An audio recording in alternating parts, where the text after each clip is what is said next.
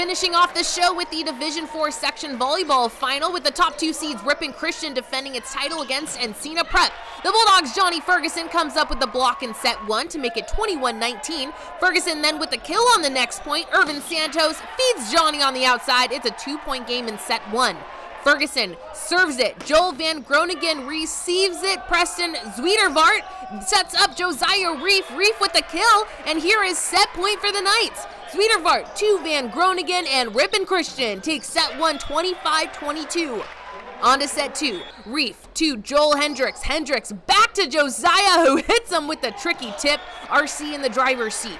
REIF to Hendricks to Walker POSTMA. This shot from the 6'8" sophomore, impossible to defend. Ripon Christian goes on to take set 2. Encina Prep looking to battle back. Santos throws up the block and it falls in Knights territory. Bulldogs make it a 1-point game. Tommy man the dig. Santos to the hard-hitting Nate Roden. An incredible shot there, but Ripon Christian holding on tight. ZUIDERVAART to Van Groningen. That's another point for Joel, and let's skip ahead to match point. This is one of REIF's many aces in the match, and it seals the deal for a Ripon Christian repeat. The Knights win back-to-back section titles and will now look for their 2nd straight NorCal title.